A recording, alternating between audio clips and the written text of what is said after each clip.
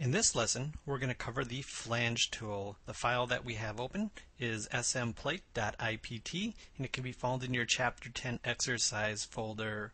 What we're going to do is we're going to start off by creating some simple flanges.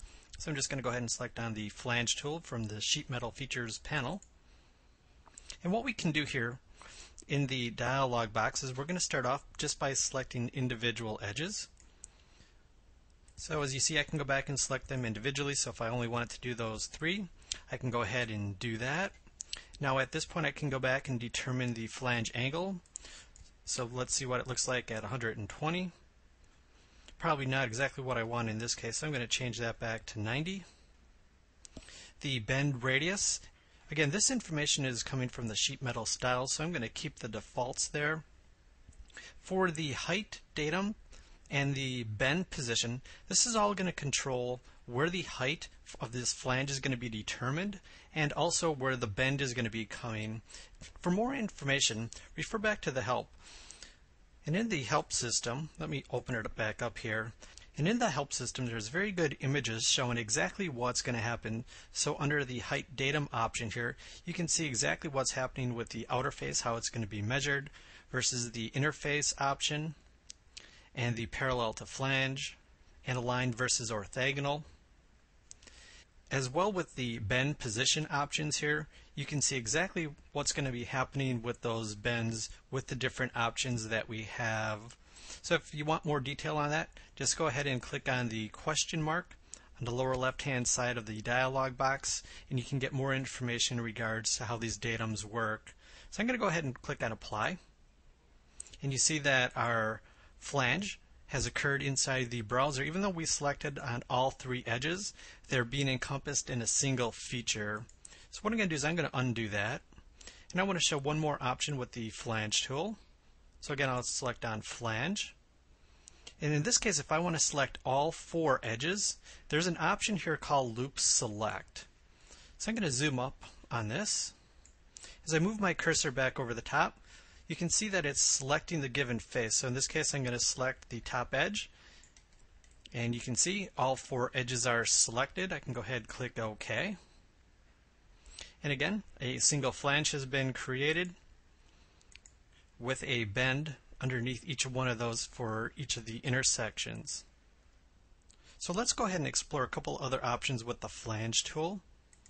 So you'll notice when I selected the edge, it did the entire length of the edge. That may not always be the case. We may want to come back in a specific value from a given edge, or I just want to determine the width, or I want it to have it centered.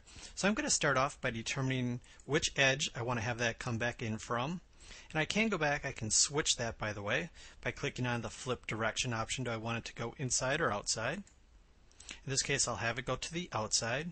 But now if I go back and expand the dialog, you'll see that we have a couple different options down at the bottom here for the type. So the default is edge, meaning that it's going to go the entire length of the edge. I have a width option. I have two options underneath the width, centered. And now at this point I can go back and determine I want the width to be, let's say, 30. And my flange is now 30 millimeters, and it's centered.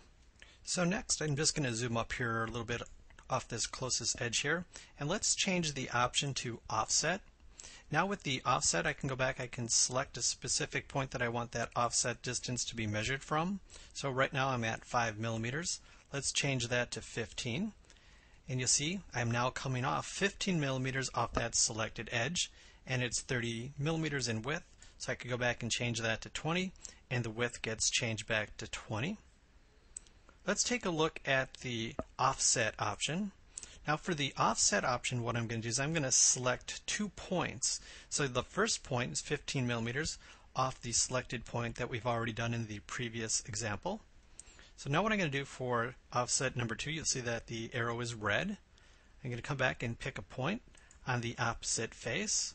And here again, I can go back and say, how much distance do I want? So if I change that to 20, I now have it coming off 20 millimeters off that edge. And these are parametric, so if the model does change, it will maintain these values.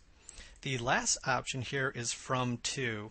And before I go back and do that, let's go back and click on OK here. And what I'm going to do is I'm going to place in a couple work planes. And I want to create another flange off of here.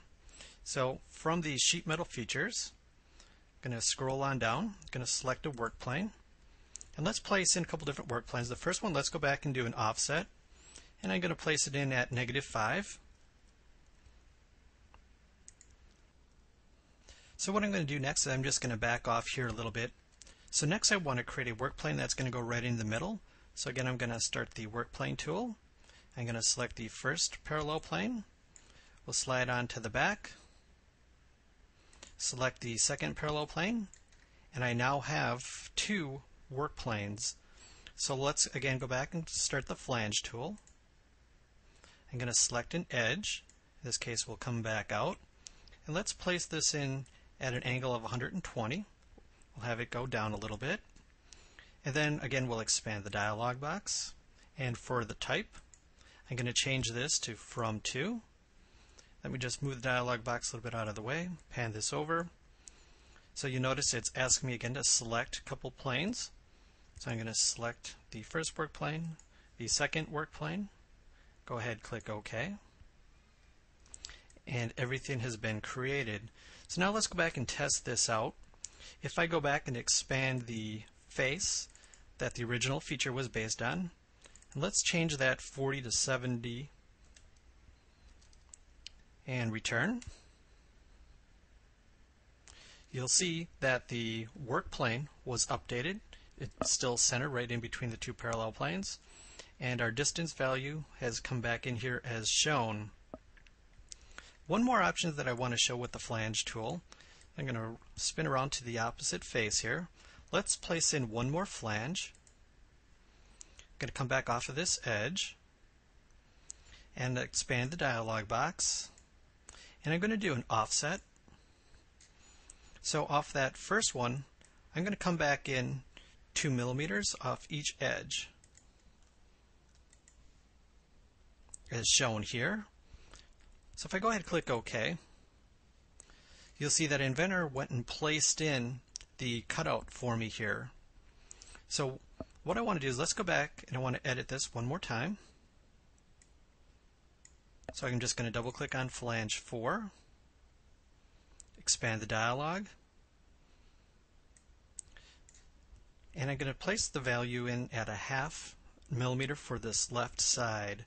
So if I go ahead and click on OK, you'll notice that Inventor went and cut off that back side here.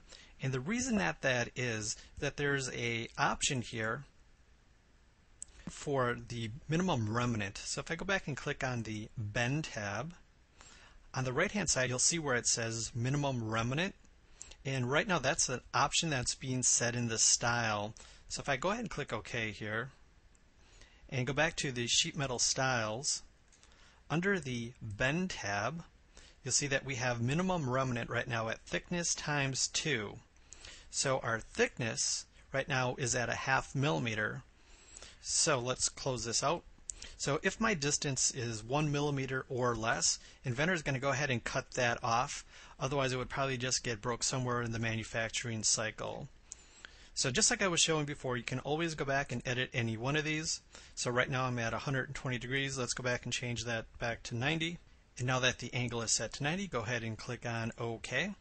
And you can continue placing on flanges and other features as needed to complete your part.